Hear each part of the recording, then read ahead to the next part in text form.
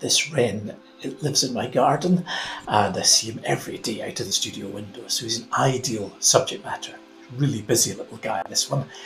He's busy building a series of nests and I'm watching him flitting back and forward.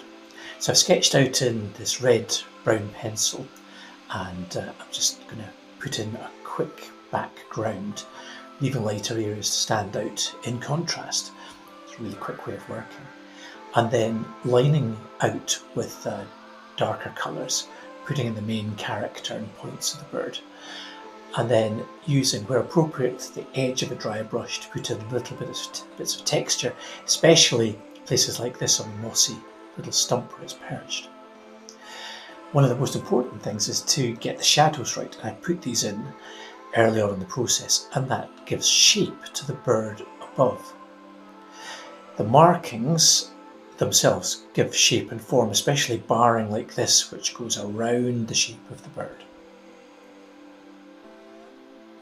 And once I've got these dark points in, I can work over in washes with brighter colours and bring together the whole form of the bird. Around this stage, I'm also thinking about bits of background. And once I've got those in, I'll put in little highlights with white gouache, using permanent white. And especially on these brownish colours, this really stands out and gives it a few highlights.